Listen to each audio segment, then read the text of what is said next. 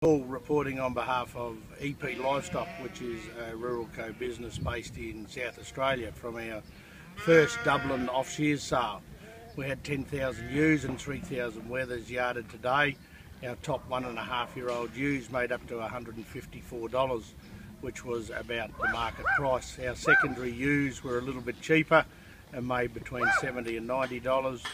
Our breeding ewes were between $80 and $100, which was a very good market, and our wethers made between $45 and $70, which we were very pleased with. The market and the vendors were supported from all over South Australia.